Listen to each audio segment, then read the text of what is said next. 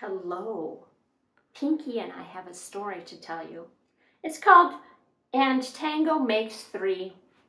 Pinky loves this story because it involves a zoo. Now, let's see if there's any elephants in this book. I can't remember. Do you remember, Pinky? I don't know. We'll find out. But I know for sure that there are penguins. This is written by Justin Richardson and Peter Parnell and illustrated by Henry Cole.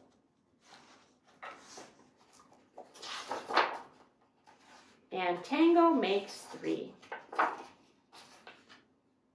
Here's a picture of the sea lions at the zoo. It starts like this.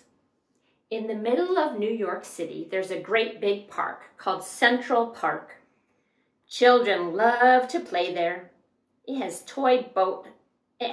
a toy boat pond where they can sail their boats. It has a carousel to ride on in the summer and an ice rink to skate on in the winter. So there's the boat pond and the merry-go-round and the ice rink.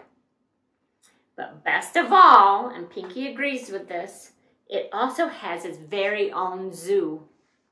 Every day, families of all kinds go to visit the animals that live there. But children and their parents aren't the only families at the zoo. The animals make families of their own. There are red panda bear families with mothers and fathers and furry red panda bear cubs. There are monkey dads and monkey moms raising noisy monkey babies.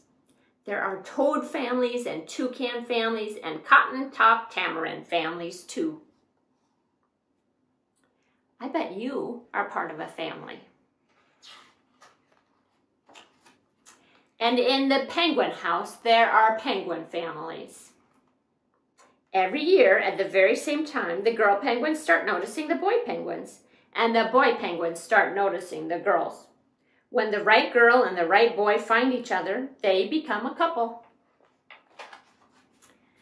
Now, two penguins in the penguin house were a little bit different. One was named Roy, and the other was named Silo. Roy and Silo were both boys, but they did everything together.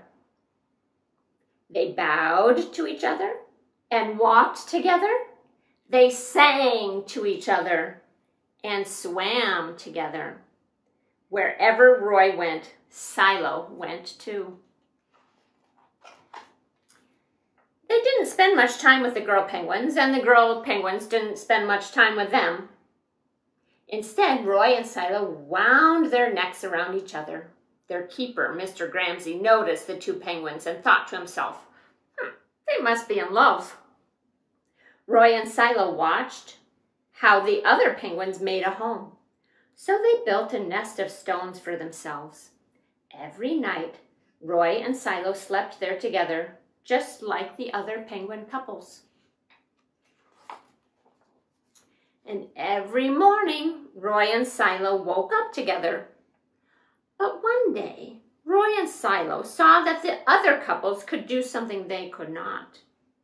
The mama penguin would lay an egg. She and the papa penguin would take turns, keeping the egg warm until finally it would hatch. And then there would be a baby penguin. I see 1, 2, 3, 4, 5 baby penguins. And they're really cute. Roy and Silo had no egg to sit on and keep warm. They had no baby chick to feed and cuddle and love. Their nest was nice, but it was a little empty. You see how there's no egg in there? One day, Roy found something that looked like what the other penguins were hatching, and he brought it to their nest. It was only a rock, but Silo sat carefully on it and sat and sat and sat. When Silo got sleepy, he slept. And when Silo was done sleeping and sitting, he swam, and Roy sat. Day after day, Silo and Roy sat on that rock. But nothing happened. Then Mr. Gramsci, the zookeeper, he got an idea. He found an egg that needed to be cared for, and he brought it to Roy and Silo's nest. You see that? The two penguins are in the background looking. Roy and Silo knew just what to do. They moved the egg to the center of their nest. Every day they turned it so each side stayed warm. Some days Roy sat while Silo went for food. Other days it was Silo's turn to take care of their egg. They sat in the morning and they sat in the night. They sat through lunchtime and swim time and supper. They sat at the beginning of the month and they sat at the end of the month and they sat all of the days in between. Until one day, they heard a sound coming from inside their egg. Beep, beep, beep, beep, it said. Roy and Silo called back. Squawk, squawk, beep, beep, answered the egg.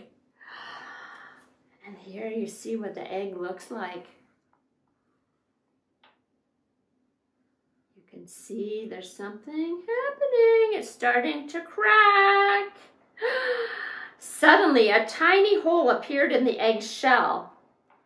And then, crack! Out came their very own baby. She had fuzzy white feathers and a funny black beak. Now, Roy and Silo were fathers. We will call her Tango, Mr. Gramsci decided, because it takes two to make a tango. Roy and Silo taught Tango how to sing for them when she was hungry. They fed her food from their beaks. They snuggled her in their nest at night. Tango was the very first penguin in the zoo to have two daddies. Soon, Tango grew strong enough to leave the nest. Roy and Silo took her for a swim just like all the other penguin families. And all the children who came to the zoo could see Tango and her two fathers playing in the penguin house with the other penguins. Hooray, Roy! Hooray, Silo! Welcome, Tango, they cheered. At night, the three penguins returned to their nest. They snuggled together, and like all the other penguins in the penguin house, and all the other animals in the zoo, and all the families in the big city, they went to sleep.